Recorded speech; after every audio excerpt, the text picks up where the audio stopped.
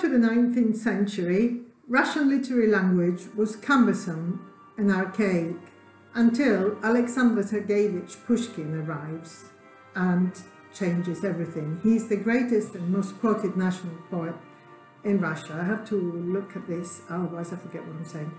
Pushkin adopted a straightforward language which appealed to ordinary people and implemented Western influences while retaining a literary style that was nonetheless unmistakably Russian. In today's Russian, there's a language celebration day which coincides with Pushkin's birthday, the 6th of June. Pushkin was born in 1799 into Moscow nobility. His maternal great-grandfather, Abram Petrovich Ganiba, was a military man which had been kind of adopted by the Tsar Peter the Great and undertook a brilliant military career at the court of the Tsar. Pushkin must have been very proud of his maternal great-grandfather and his, for the times, very exotic background, and wrote about him in a short novel, The Blackamoor of Peter the Great. Like all amazing geniuses, Pushkin was a complex man, a political rebel who kept getting into trouble with the Tsar, and a provocatively liberal poet. He actually wrote a very blasphemous poem in which none other than the Virgin Mary gets serviced by the Archangel Gabriel, quite daring for the times, I dare say.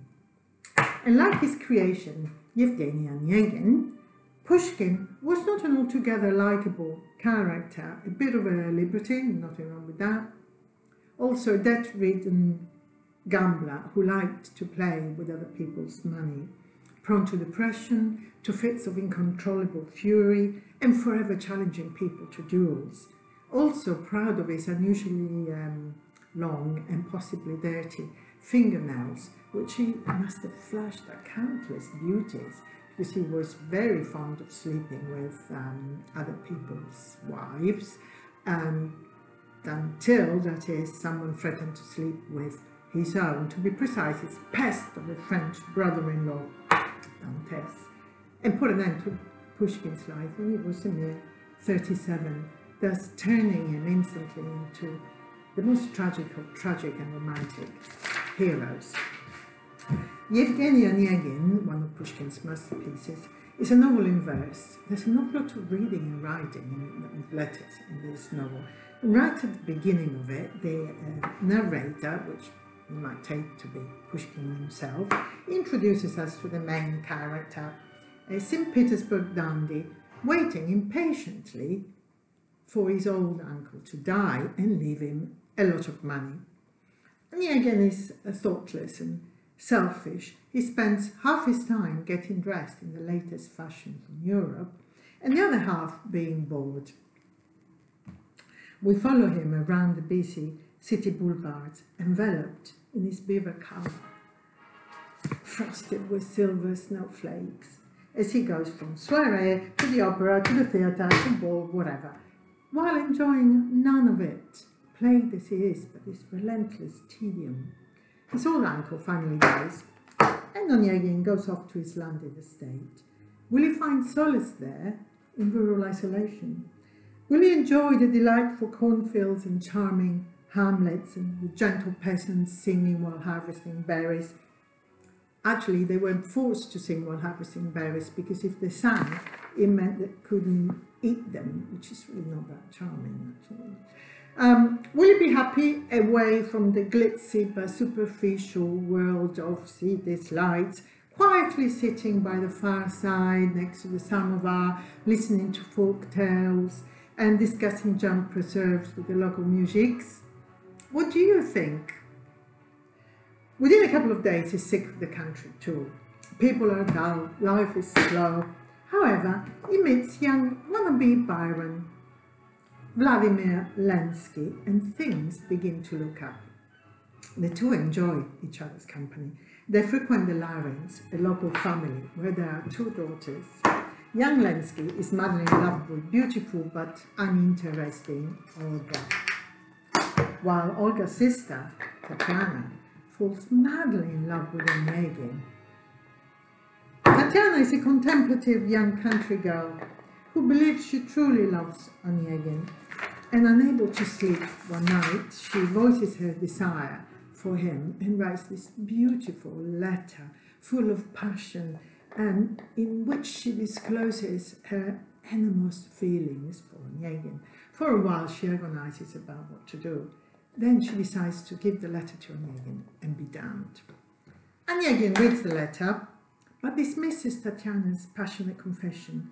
He responds to her outpouring of emotions with cold formality. What were you thinking, bitch? I can't love you just because you love me. This ain't how I work. Tatiana is crushed. She swears that she will never love another man. And then, to make matters much worse, Onegin dances with that silly goose, Olga, and Liensky gets all jealous and says, "We are no longer friends," and challenges Onegin to a pointless duel. Onegin kills Liensky. Time passes and Onegin is off travelling. Tatiana goes to Moscow, whatever. They meet again, and it's now Onegin's turn to fall madly in love with Tatiana, and she starts writing these beautiful letters to her, so we kind of come full circle. It's too late. Tatiana is now married to a prince. She's a princess. She's in fact the queen of Moscow and St. Petersburg's high societies. Although she's world-weary and she despises this kind of life, she just longs to go back to her village and the snow-covered fir trees and lingonberries and you name it. Deep down, she still loves Onegin, but refuses to leave her husband. Onegin is left humiliated and crushed, and some might say deserves him just right. Morally, Tatiana has made the right decision.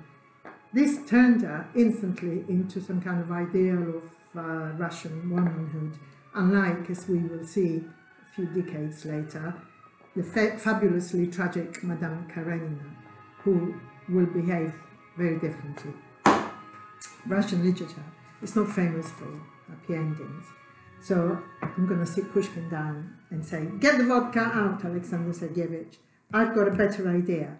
So, Onegin seduces Olga, who just adds him to her long list of admirers, and then just goes home and gets dressed to go to the next ball where she can dance in mazurka all night long. Onegin goes off to battle and has a military career and gets slightly less bored on the battlefield. Tatiana and Jan Lensky fall madly in love and go and live in the countryside and spend all of their time living happily ever after, writing love letters and reciting love poetry to each other. No one dies in a duel, except for you in a few years' time. Sorry, talking about